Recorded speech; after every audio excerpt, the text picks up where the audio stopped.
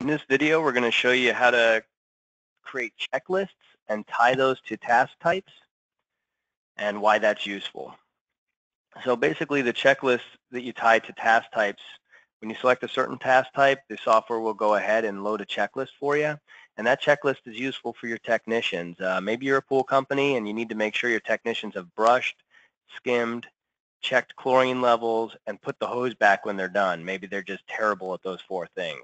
So we can create a checklist for them to fill out while they're in the field, and that kind of makes sure that they, follow your company's policies. So we're going to go ahead and start with how to create a checklist. In the service program, to create a checklist, you're going to go to Task Info along the top of the software, go to Task Info, and then Maintain Checklists. When you first get here, it's going to look like this. It's not going to have anything set up. So all you have to do on this first line here is just start typing the name of the checklist. Maybe we're going to call this the Technician Checklist.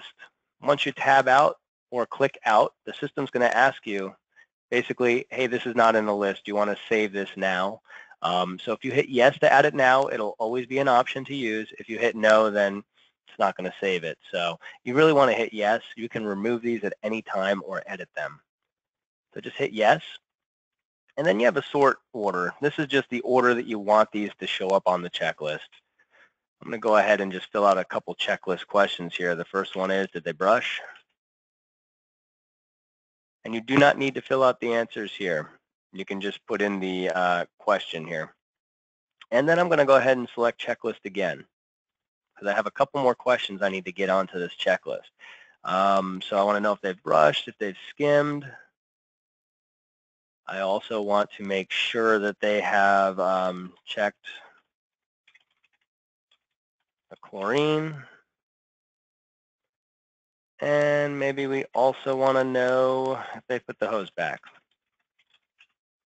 So again, these can be used in any industry. Checklists are not specific to pools. I'm just using this as an example. We cover a wide variety of industries. So if you can think of a reason for a checklist, you can create it here, and the system does not care. So to save these changes, just click Close. We now have a checklist created. First thing is, you do not have to tie a checklist to a task type. Let's say we go into the task entry here because we have a new customer that called that needs us to go out and look at a pool. Please come take a look at the pool.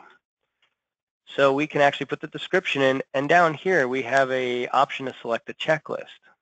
We actually have 2 areas. First one is you can select the checklist here and then hit yes to load the checklist. If you hit no, it's not going to load a checklist.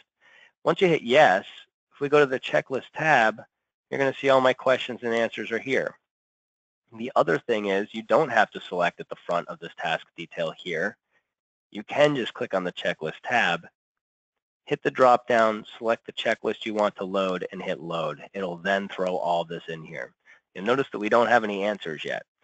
These are for your technicians to fill out. So when you sync this task to the mobile side, the checklist will show up within the task, and then your technicians will have to check it off or answer those one by one. Yes, I did this. Yes, I did that. Yes, I handled everything that we need to handle here. When it comes back into the system, all of these will be filled out. Now the next piece is tying this to a task type. So maybe every time you load a certain task type, maybe every time we load, maybe we need a task type for pool opening. It's not on the list, but we'd like to add it now. Yes, we do.